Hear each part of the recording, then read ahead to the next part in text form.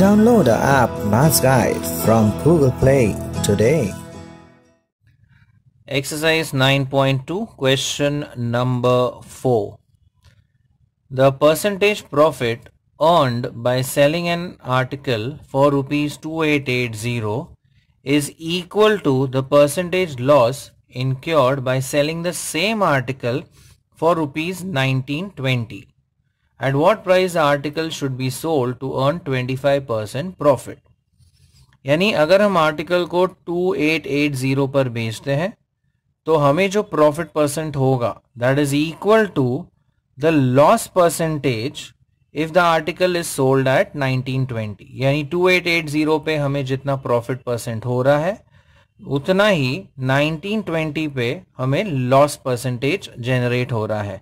So the profit percent at 2880 is equal to the loss percentage at 1920. And we have been asked what price the article should be sold to earn 25% profit. अब ये ढूंढने के लिए पहले तो हमें cost की जरूरत पड़ेगी. So let us say let the cost price of the article be X. अब यहां पर दिया हुआ है प्रॉफिट परसेंटेज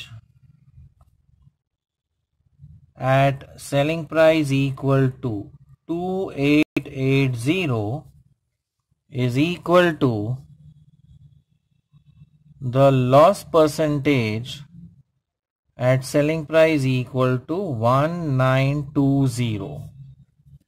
अब प्रॉफिट परसेंटेज हम ढूंढते हैं as SP minus CP यानी 2880 minus CP that is X upon CP that is X into 100 is equal to, अब loss percentage में we have CP minus SP, right? Loss कब होगा? when CP is greater than the selling price. So X minus 1920 divided by X into 100.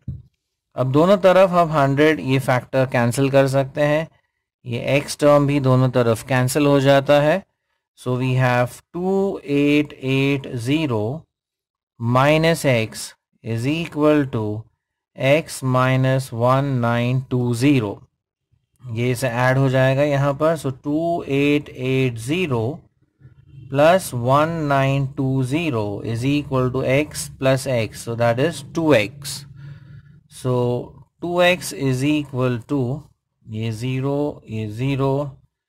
8 and 4.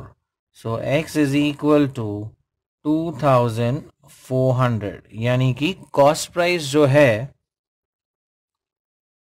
वो है rupees 2400.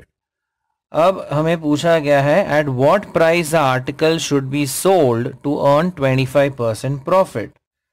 तो अगर हमें profit चाहिए 25% का, सो 25% of the cost is 2400. So 25 ones are 25 fours are 4 ones are 4 6 are 24. तो अगर हमें प्रॉफिट चाहिए 600 रुपीज का, then the selling price must be 2400 plus 600.